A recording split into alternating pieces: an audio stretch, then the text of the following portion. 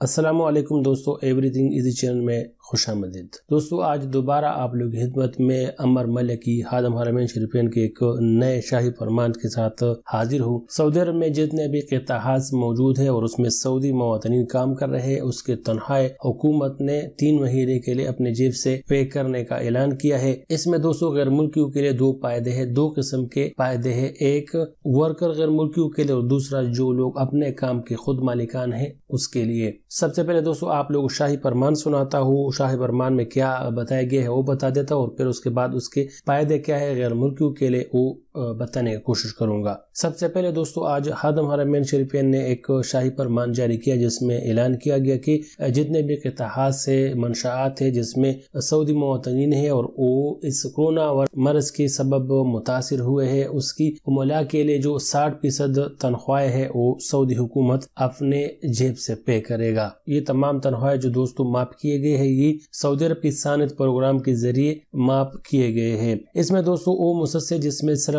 5 سعودی کام کر رہے ہیں وہ تمام اس کا جو 100% تنخواہ ہے وہ حکومت 3 مہینے کے لیے پے کرے گا۔ اس سے جو زیادہ ہے دوستو 5 سے زیادہ ہے اس کا 70% سعودی حکومت ان سعودی مواطنین کا تنخواہ پے کرے گا۔ ابھی دوستو آ جاتے ہیں شرط کی طرف۔ دوستو اس میں جو شرط ہے یہ ان مؤسسات شرکات کو معاف ہوگا جو اپنے سعودی جو اس کے ساتھ موظف ہے اس کو تامینات میں اس نے شامل کیا ہے، تامینات میں وہ لوگ ایڈ ہے اور اس کا تامینات وہ باقاعدہ پے کر رہے ہیں۔ یہ تو ہو گئے دوستو سعودی مواطنین کی 60% تنخواہ کا جو حکومت پے کرے گا منشآت اور قطاعات میں جو سعودی کام کر رہے ہیں۔ ابھی آ جاتے ہیں دوستو پہلے نمبر پہ اس سے کون سے غیر ملکی مستفید ہو گئے۔ پہلے نمبر پہ دوستو اس سے وہ غیر ملکی مستفید ہو گئے جو لوگ اپنے کام کے مالکان ہیں، کسی کا پینٹ کا دکان ہے، بقالہ ہے، سپر مارکیٹ ہے، یا اس کی سباکے کا دکان ہے، یا کسی اور قسم کا دکان ہے جس کے ساتھ سعودی بیٹھتے ہیں، جس کے ساتھ سعودی موجود ہے۔ اگر اس نے اس سعودی کو اپنے تامینات میں شامل کیا ہے، اس مؤسسے میں وہ موجود ہے،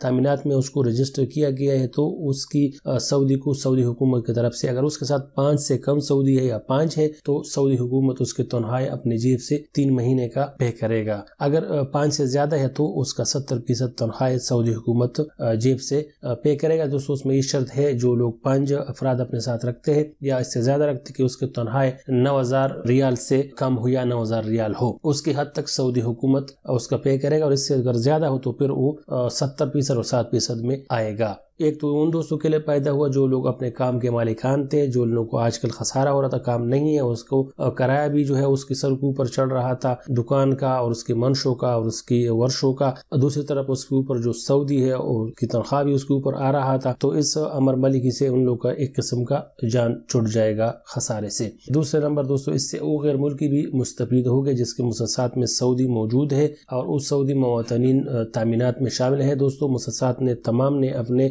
جتنے بھی سعودی ہے اس نے پروگرام میں شامل کیا، کیونکہ اس کی ساتھ اگر سعودی مواطنین نہیں ہو تو پھر اس کا منشا جو ہے وہ احمر میں جاتا ہے یا لو اخضر میں جاتا ہے، تو اس میں تمام رجسٹر ہے۔ تو اس سے دوستو ان غیر ملکیوں کے لیے یہ فائدہ ہوگا جن لوگوں کو یہ خطرہ تھا کہ اس کے تنخواہ نہیں ملے گا، جو لوگ گھروں میں بیٹھے ہیں۔ لوگ جانتے ہو کہ اگر غیر ملکی کا تنخواہ 2000 ہو تو سعودی کا 6000 ہوتا ہے سیم مہینے والے کا، تو اس سے یہ فائدہ ہوگا کہ سعودی حکومت اس کا تنخواہ دے گا، اور اگر ایک سعودی کا تنخواہ سعودی حکومت پے کرے تو اس سے جو غیر ملکی ہے وہ 3 آدمی فارغ ہو جاتے ہیں اس کی تنخواہ سے۔ تو اس میں یہ فائدہ ہے غیر ملکیوں کے لیے کہ جن لوگوں کو تنخواہ نہیں ملے تھے یا جو خطرہ تھا انشاءاللہ ان لوگوں کو بھی اپنے تنخواہ ملے گا، کیونکہ سعودی حکومت نے یہ شرط رکھا ہے کہ غیر ملکیوں کا آپ نے پے کرنا ہے اور سعودیوں کا ہم پے کریں گے۔ اس کے علاوہ دوستو وہ مؤسسات جو صنعت پروگرام میں شامل نہیں ہے یا اس نے اپنے عملہ کو تامینات میں شامل نہیں کیا تو اس کے لیے دوستو یہ شرط ہے اس میں سعودی ہو یا غیر سعودی ہو، غیر ملکی ہو یا سعودی مواطنین ہو، اس کو تنخواہ دینا لازمی کر دیا ہے، لازمی قرار دیا ہے کہ اس کو تنخواہ لازمی دیا جائے۔ اگر کسی نے کسی عملہ کو بٹھایا ہے یا وہ بٹھانا چاہتے ہیں تو پہلے اس کو اعتماد میں لینا پڑے گا، اور اعتماد کے بعد دونوں طرف سے عقد کے بعد اس کو فری تنخواہ کے بٹھایا جائے گا۔ لیکن ابھی دوستو جو سعودی حکومت نے اعلان کیا ہے اس میں تمام لوگوں کو تنخواہ انشاءاللہ ملے گے۔ امید ہے دوستو ویڈیو آپ لوگوں کو پسند آئی ہوگی، اس ویڈیو کو لائک بھی کریں، شیئر بھی کریں، میرے چینل کو بھی سبسکرائب کریں۔ ویڈیو دیکھنے کا بہت بہت شکریہ۔ السلام علیکم۔